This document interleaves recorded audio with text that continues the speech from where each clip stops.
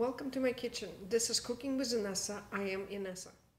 Today I'm going to show you how to make roasted chicken. We're going to start with the brine. 1/4 cup of kosher salt and water.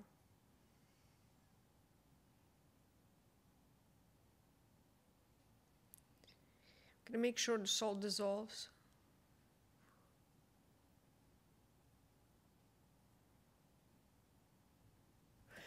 Now we're going to add some more water to make sure that the chicken is actually covered with water. The chicken was previously pre-washed, so now I'm going to put it in the brine and leave it there for about 1.5 to 2 hours.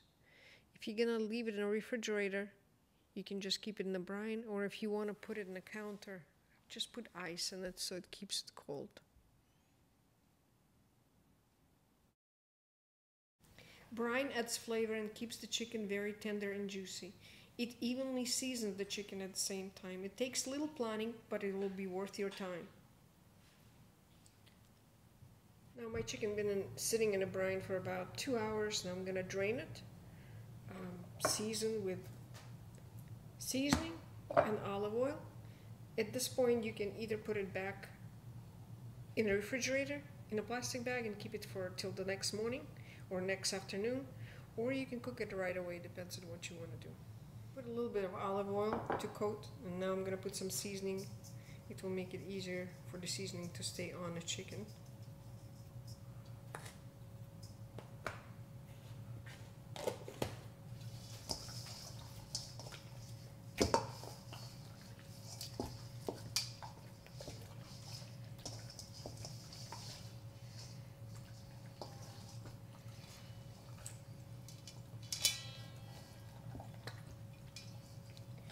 Some seasoning under the skin and inside the cavity.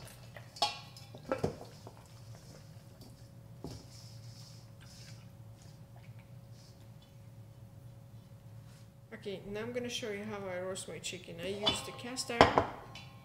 In a sitting chicken ceramic steamer, I will pour 1/2 cup of coconut water. You can use coconut milk, beer, or regular water. Also, you can put onions, lemons, garlic, or herbs for extra touch. Roasting chicken this way will ensure that you will have tender, juicy, moist chicken inside and crispy outside. Steaming the chicken this way will drain fat out to the bottom of the pan.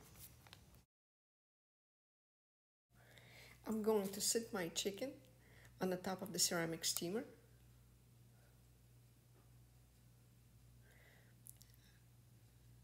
After my chicken is situated, I have an extra seasoning there, so I'm going to pour it over. The seasoning will go inside the chicken steamer. Now I'm going to roast the chicken at 365 for about 1.5 hours. I have 3 to 4 pound chicken. If you have a bigger chicken, adjust the time accordingly.